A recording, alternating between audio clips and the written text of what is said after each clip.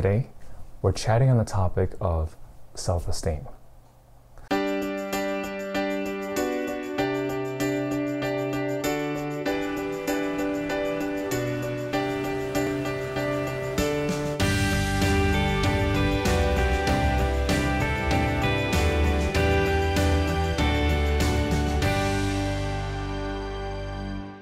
The definition of self-esteem according to Google is the confidence in one's own ability, worth, or self-respect. Worth, ability, self-respect, if you really think about it, it actually means something.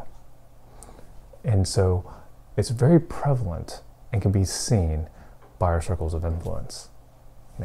Are we hanging out with people where we feel like we're in a comparison trap, where it's keeping up, quote, with the Joneses, looking for the next thing, right? Trying to one-up each other?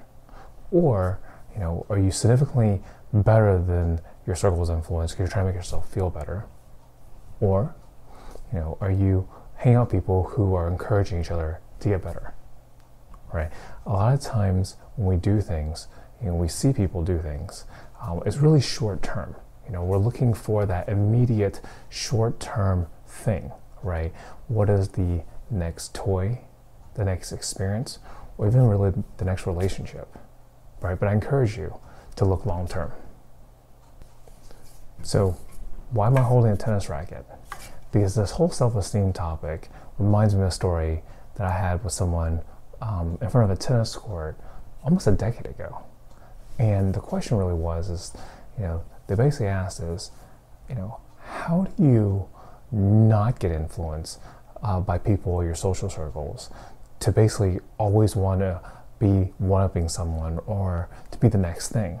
And my response back then was, because I'm okay with myself, right? The question for you is, are you okay with you?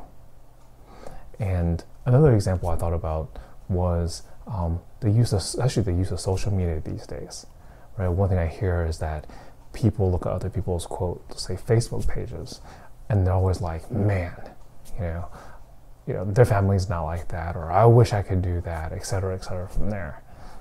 Personally, since I'm pretty busy at work mostly every day, that it's great to see people doing well or getting new ideas of, what could be done, right? Not being jealous. Again, if you find yourself being jealous or even thinking in a direction, you have to ask yourself, are you okay with you? Action item for today is the 7 whys. You probably heard of this exercise before, where you ask yourself a question and you ask yourself why at least 7 times. I actually did this exercise probably about 1.5 years ago on a topic. It was pretty interesting when I started digging deeper. So, let me know your thoughts, or even better, let me know what was something past level 5 or even 7 that really got your attention, and how that really impacted or changed you. If you thought this topic was beneficial, click like and subscribe, and I'll see you here next time.